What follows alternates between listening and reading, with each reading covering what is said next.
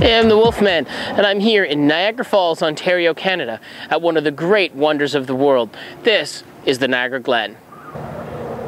This area, although just a gorge, was formed millions and millions of years ago, before Niagara Falls even existed. At some point through history, the Niagara River has scraped and scraped and scraped and made this gorge today.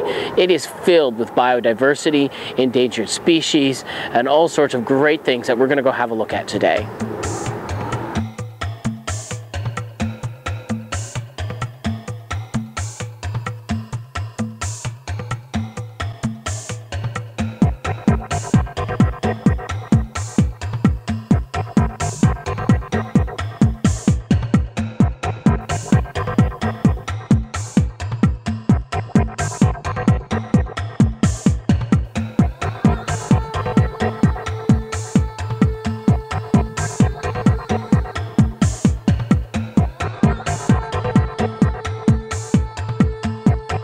Even before entering the trailhead at the Niagara Gorge, we come to a really neat piece of history that most hikers will just walk by when we're down here. I'm talking about the carved Indian face, and it's fairly high off the forest floor, so we're going to climb on up, have a closer look.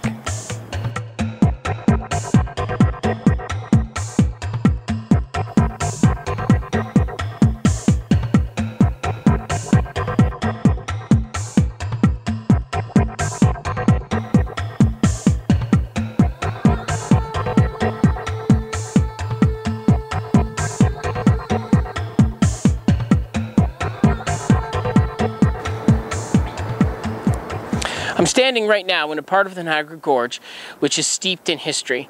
This area once was a staircase in the late 1800s, and if you look up here over my shoulder, you're going to see a Native American head carving right in the rock of the Niagara Gorge. Now, there's been all sorts of rumors as to how that's actually got here, but the Niagara Parks Commission has informed me that how this got here was that during its construction in the 1800s, when they put the staircase in, one of the workers who was really good at carving rock simply carved it up there.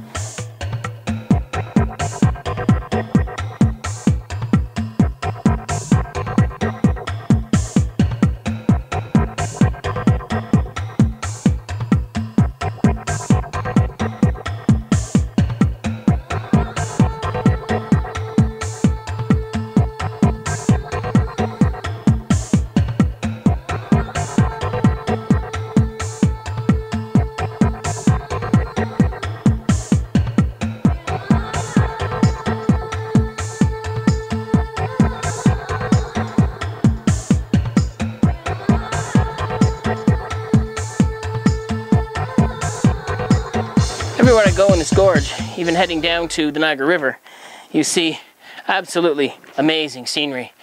Right now, in fact, I'm actually passing through a huge chunk of boulders. Look at the size of those things. They are everywhere down here. Left over from the last ice age, these boulders and rocks have broken off from above and have fallen down. Imagine how that must have been if you were here when one of those boulders, the size of a house, ended up actually falling down, crashing down right beside you.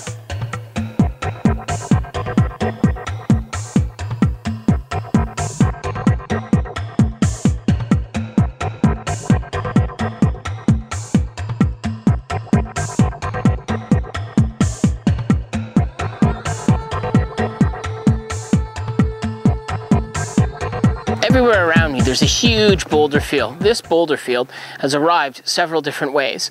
The first way that it arrived was during the Ice Age. As the ice receded from this area about 11,000 years ago, huge chunks of rock like the one behind me were deposited. The other way, of course, is from the escarpment up above. Big, huge boulders rolled down here.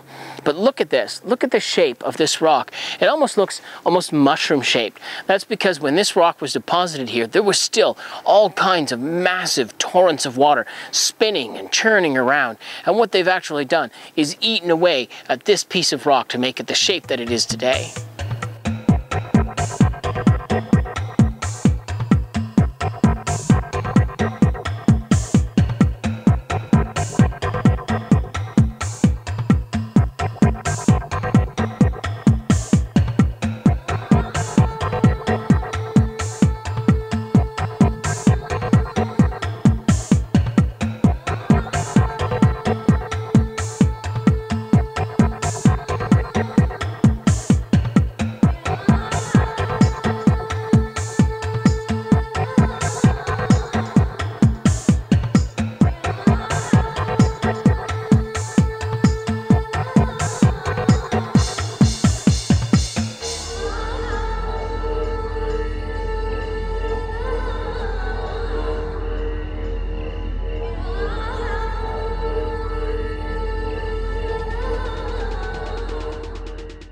Look at the amazing beauty all around us here.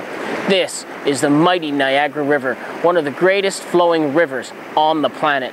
This river is actually downstream from Niagara Falls. It flows over the falls, goes into power generation, and comes out right down here. Unfortunately, every year, careless people end up in the river, and usually there's a couple of deaths, but it's a magnificent place to see.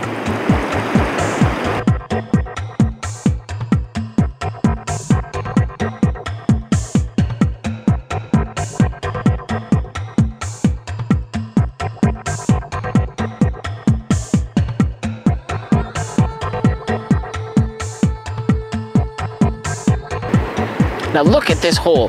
This is what we call a glacier pothole. About 11,000 years ago, when the water started to warm up, like the river behind me, they would have turned and churned in circles and circles, and a little pebble or a rock at some point got loose and got buried in here. As the water moved across, it would have gone round and round and literally burrowed into this hole. This is a really fascinating piece of prehistoric history that was in this area, left behind today.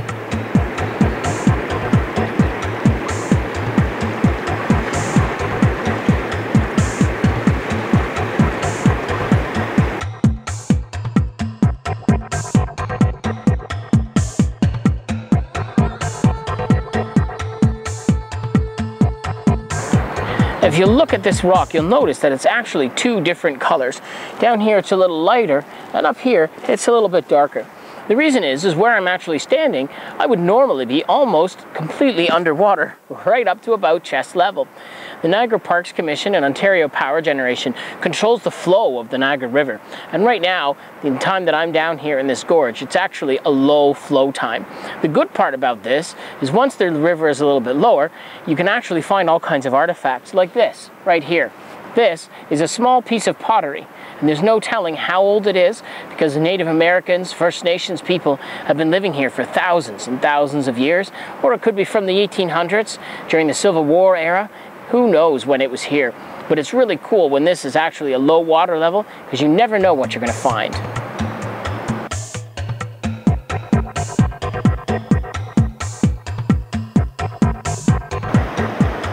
I hope you've enjoyed this trip into the Niagara Gorge. This area is absolutely stunningly beautiful no matter how many times I come and visit it. And remember that there's all sorts of biodiversity here, including threatened species of salamanders, turtles, all sorts of things like that. So I appreciate you watching. I'm the Wolfman. Please consider subscribing.